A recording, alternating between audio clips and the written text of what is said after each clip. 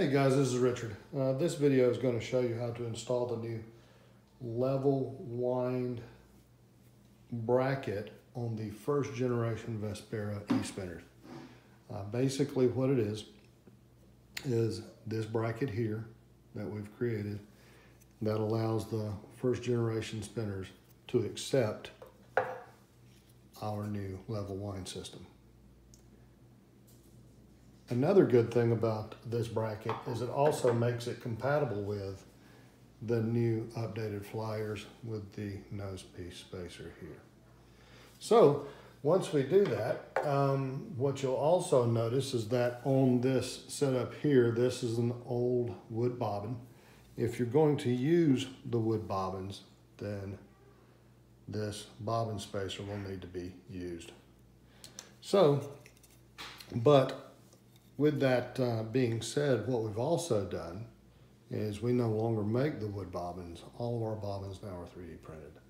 We have a bank of printers here at the shop that prints these bobbins continuously. So anyway, let's get started. Basically what you see here on the frame is the old flyer, old bobbin. What we're going to do is we're going to take this off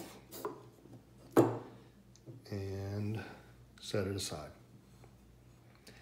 Then we're going to take the new LWS conversion bracket, and you can see this undulation right here. What we're going to do is we're going to place it in the cradle of this rear maiden. And the reason why we put this undulation here is to where it makes it very easy to place, holds its registration real well, and once that is done, then we just hold this in place and we mark the hole locations for the screws. Okay, once we've done that, you can see here, I've actually already drilled the holes in the rear maiden here due to the fact that Jan would rather me not make a mess in the house. So I've drilled and I've drilled. Once that is done, then what I'll do is I'll take the screws that come with this kit right there, they go with this piece. And then what I will do is take a screwdriver,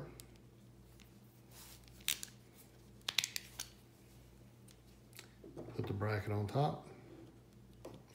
And this is kind of tough trying to hold all this stuff at once. But I'll get one side started. You can see there.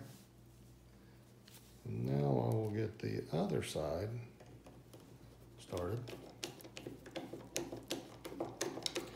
As you can see there. Now, what I'll do is I'll just tighten them up.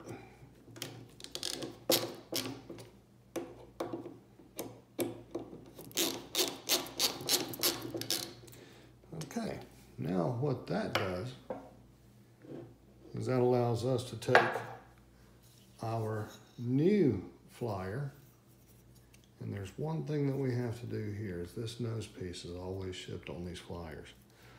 What we have to do now is to replace this nose piece with this nose piece. Okay, and you can see the difference in the depth, if you can see that there. So let's go ahead and do that real quick. I'll try to keep as much of it in the frame as I can.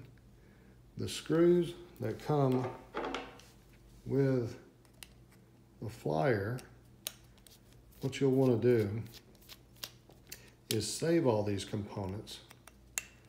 So if later on you choose to upgrade your spinner or whatever, you know, things come up, you may have to look at, you know, selling a unit or doing something like that. If you keep all these unit pieces together, it makes it compatible with every spinner we make from beginning to end.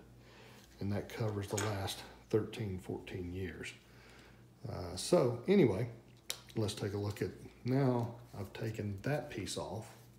What I'm going to do now is put the new slimmer spacer on, and what we have here are the two screws. If you can see those two screws there have to be used with this spacer. The reason why is because this is a countersunk hole. Whereas the old unit, you can see the screws there. Okay, those are actually truss head screws, and they're not countersunk. And the reason why we have to do that here is because the thickness of the spacer is pretty thin, and we need to make sure that we have plenty of force on the screws that will hold these in. So,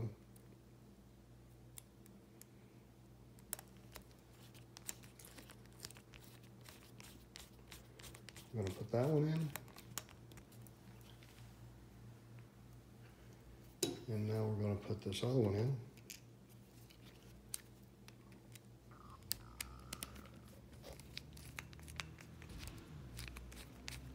Okay. Now that that is done, you can see that spacer is on.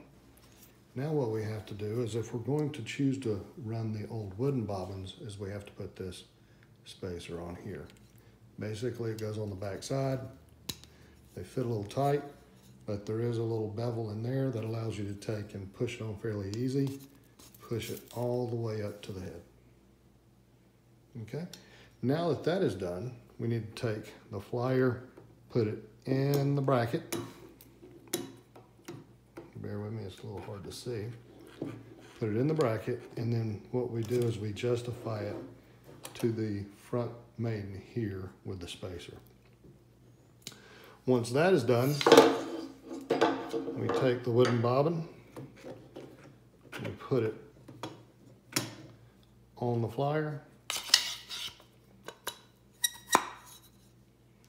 put it back in. All right. Now what you'll notice here is back here that this nose piece actually slides forward and back. You see that gap there? Now I'll close it up. What you want to do is you actually want to leave about 60 thousandths of space right here on the back to where the bobbin can ride forward and aft just a little bit to keep it from rubbing. So once that is done, then we just take our screwdriver and this screw here, and we just tighten it down.